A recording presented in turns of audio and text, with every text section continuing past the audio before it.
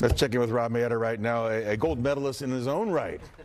Give us a gold medal forecast, would you, Rob? We're cooling things off. Yeah, it's pretty nice. We got the fog back and that sea breeze going pretty strong inland tonight. This will ensure some clearing to those hazy skies. I do think we'll have a little more wildfire smoke to deal with tomorrow, but better air quality moving forward as those temperatures start to cool off to start the new week. Right now, 57 degrees. The fog over downtown San Francisco, still near 71 degrees in Walnut Creek. And notice the 24-hour temperature change.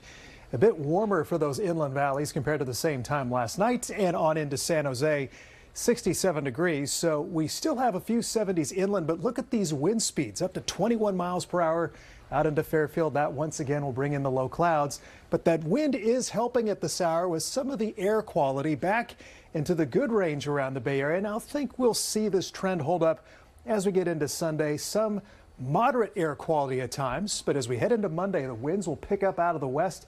That's going to help to drop down our temperatures. And look at that right there. You see the clearing around the Bay Area. That is a change in the wind. Instead of the smoke coming down the coast, more of it moving off to the east as we head into that Monday forecast. So tomorrow morning, areas of low clouds, a few high clouds at times during the day tomorrow, and some pleasant temperatures, cooler than the mid-90s we saw inland today. Tomorrow, mostly mid-80s inland around the Tri-Valley.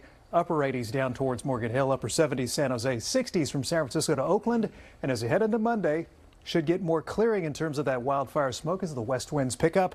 And as we approach the middle part of the week, just a slight warm up, close to 90 degrees around Contra Costa and Solano counties, but staying comfortable. Bayside numbers staying in the 70s around San Francisco and the East Bay. So notice what happens as we head towards the end of the weekend. Jet stream drops into the Pacific Northwest. That should lock in some cooling as we head towards next weekend, and you see it playing out here in the 7-day forecast.